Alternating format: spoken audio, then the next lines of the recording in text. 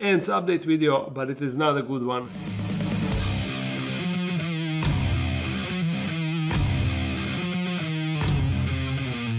Let me first update you on the past ANTS situation. As you know, I had Lasius niger colony and I also had a carpenter ant colony. In the meantime, Lasius niger queen died and I kept the colony for some time, but then I decided to just release it outside because since they were queenless, they were just slowly dying off until eventually all of them will be dead. So I really didn't want to look at that and I just released them outside. I put the enclosure outside, pulled the tube out, removed the cover so they were exposed to light, and within 2 days their ant nest was empty. Now the carpenter ant, the species that I have here, they're also native to Croatia, and if you remember, that's the queen that I found. Now I was really happy how colony was developing. There was like 20-ish workers. They were eating a lot, they were doing their ant stuff, whatever they are doing, but I mean they were completely fine. And then in last like 10 or 15-ish days, I noticed that workers are starting to die off. And I think that is normal to experience because workers got like 3 months lifespan or something like that, depending on the species, I guess. So I noticed 1 dead,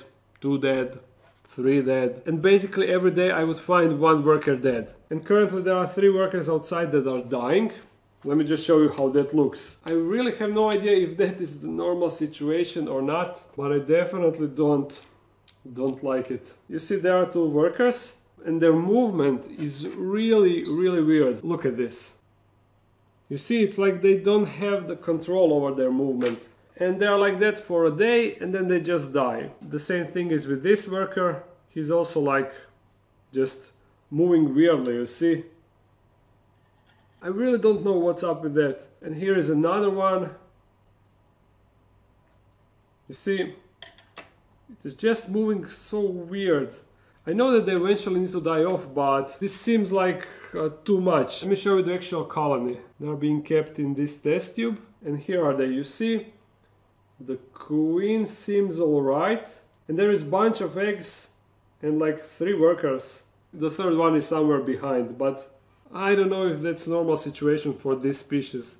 But it is definitely depressing. Instead of having more and more workers, there is less and less workers in this colony. And it is really demoralizing. If this colony fails, I don't know, I probably won't be bothering with ants anymore, I don't know. And there is really nothing special with these guys. I mean girls, they're all girls.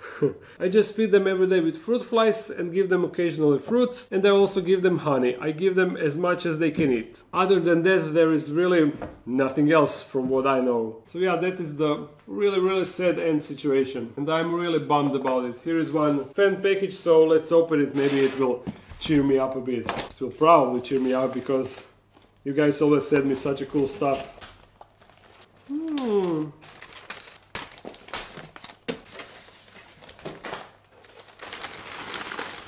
So much paper. This came from Finland and it should be a vase, and it is not just any kind of vase. So this is from a subscriber from Finland and her name is Outi, something like that. And as she wrote, this is a hand-blown, self-made and self-designed glass vase called Murinus. I assume like the Rhinohelus murinus, the OBT, because of the orange color end. This is the stuff that we really take for granted when we see it in the store, but to think about that someone handmade this, it is really mind-blowing, and you can see the glittering parts, the green glittering parts here.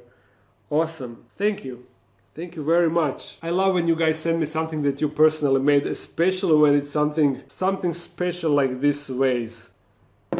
Thank you. And the rest of you, I hope you enjoyed this video, even though it is a shitty one regarding the updates. Yeah, but thumbs up and comment something if you want to support this channel even more. There's a Patreon page. If you're new to this channel, make sure to subscribe. I upload every Monday, Wednesday and Friday. So see you again soon. Bye.